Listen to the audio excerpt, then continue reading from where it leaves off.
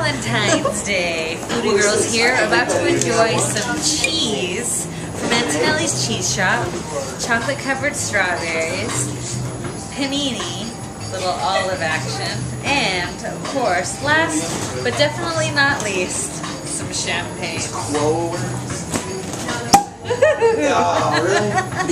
Just don't shoot yourself in the face. That's what our server just said. And then she laughed. Cheers! How cute this is. Bing, bing, bing! From Antonelli's Cheese Shop in Hyde Park. First one. This is a lovely camembert. This is Which is a soft cheese. Yes. And this one is used blue. Not used blue. Use. As in a used guys. Alright? As in, use guys. Then here we have a cloth-bound cheddar that was wrapped in lard, then brushed with beer. Wrong. It was wrapped. That was my grandpa. In cloth.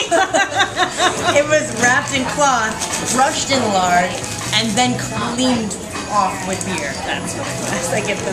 Did you say your grandpa was found in lard? Yeah. Awesome. Welcome back.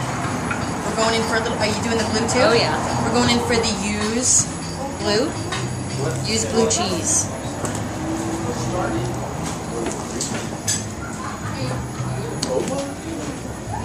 That is so good. It's very strong. Yeah. It's not as sharp, though, as other blues. Oh, it's so good. And when you smell it, it smells like deep, which means it's going to be really good. Valentine's Day wouldn't be Valentine's Day unless the Foodie girls were eating chocolate-covered strawberries. And cheese. Cheers. Dink.